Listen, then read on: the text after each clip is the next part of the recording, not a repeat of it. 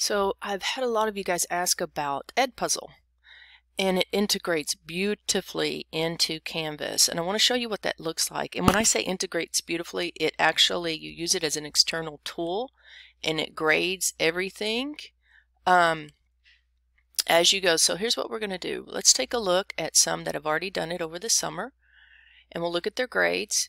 And let's see, give me a second. All right, so let's hop on over here to an EdPuzzle. There's one. Okay, and once you do it correctly, it just throws their grade right in here. And let me show you how to set up a class real quick.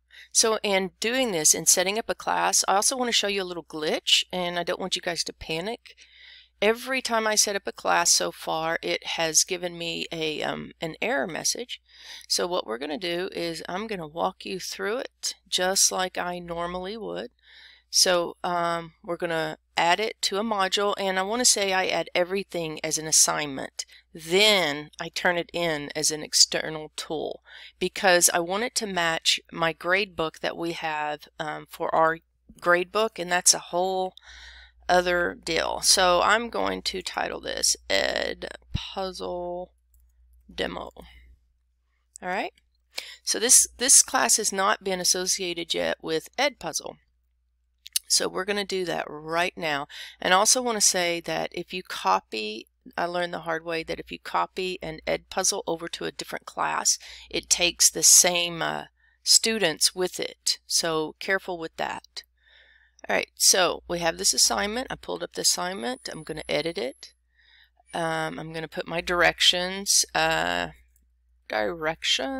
it real pretty, add pictures, whatever you want to do right here. So then I definitely am going to assign it a point value. And with EdPuzzle, I always put display grades as a percentage, just in case like there's only like they get like a 9 and there's 10 or something and they think they made a 9. So here's the key. Submission type is external tool. Now hopefully your admin has allowed this. So if you don't have it, go to your app section and we'll take a look at that in a minute. So we did external tool, okay, and here is my EdPuzzle right here. Oh, granted, I've already created an EdPuzzle account, so hopefully you've done that. The trick is it must be with your school account that's associated with this. We have a G dot, and so we're using that one. So I'm going to pick this one here. I'm going to click on Watch, and I'm going to come on down here and click Assign. Well, it didn't show that I was setting up a brand new class, so I'm concerned about that. Let's do Select. And let me see what this looks like, just in case, because that was almost a little too easy. Let me get that out of there. Save. Okay, so yes, here's what it's going to look like. I mean, that's fantastic. That was easier than I thought. Sometimes the first time you do it, it says, sometimes the first time you do it, it doesn't recognize it, and then you have to go back and do it again. So I really need to go in and check this. We'll go back to EdPuzzle and see what that looks like. Yeah, so look at this. It says it's a little lonely right here, but don't worry once your students click on the assignment. So let's go back real quick and look at a class that's already been done so we can see what it looks like once it's in. So here is EdPuzzle, greetings, and basics. So let's see. Right here, we're going to look down, and if you'll look, it shows who has not done this, and it shows who has. And then you can actually come over here and reset their progress if you want. And it says export grades to LMS, but I've actually never even had to do that. I can reset their progress, delete it, download the grades as a CSV. Now let's go look on the EdPuzzle end and see what that looks like. Okay, so once I've got my edpuzzle.com, I've set up an account. Hopefully you already have that, and make sure it's with your school account. Up here you have my classes, gradebook, content. Basically you really need to worry about what goes into Canvas. Unless somehow you don't have it integrated, you can do just go to your gradebook with certain classes, but see, I don't have anything. This is the one that we just created. So we're going to go over here to my classes. And then content, that's things that you've created. Now you have to create the content or copy the content into your things. I've never done it any other way. I'm assuming you can't just do a search, but you do have to go to My Content and add the content into your things. I forgot to mention that. These are just folders I've created just because I'm trying to keep it a little better organized. So what we're going to do, again, we're going to come over here to my classes and check on what we just did. It was a DISD sandbox, and I put an EdPuzzle in there. These are all the classes that I've created a class for. Once you put it as an external tool, it automatically creates a class for you. It's amazing.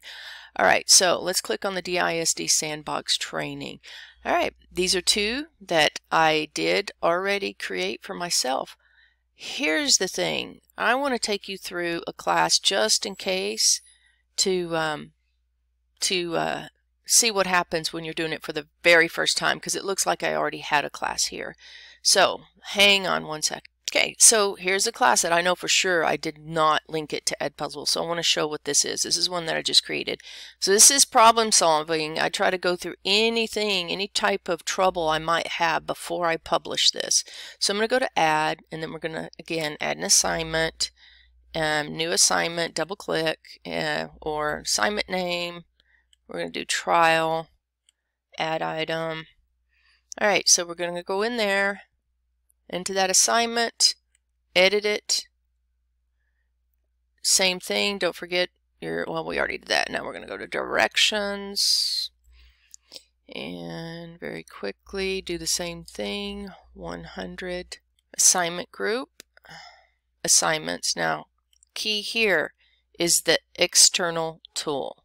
Okay, so since I already have a EdPuzzle account, these are some that I've already used, but I'm going to go in and find a new one and make sure that I can link it specifically with this account, because remember, I've already put the videos in My Content. Okay, you should see this. You are about to create a class. That's what I wanted to show you. So we're going to go to OK. We're going to click the Watch button, and then we're going to click the Assign button. So it's going to, prevent skipping. Yes, I always do this. Now this turn on CCs, that's fantastic. I didn't do this. I have never done this. So just for posterity's sake. So we're going to assign that. And then we actually have to press select again. Did want to show you guys that. Now we're going to save and publish and see what that looks like. Beautiful. Love this. I freaking love this.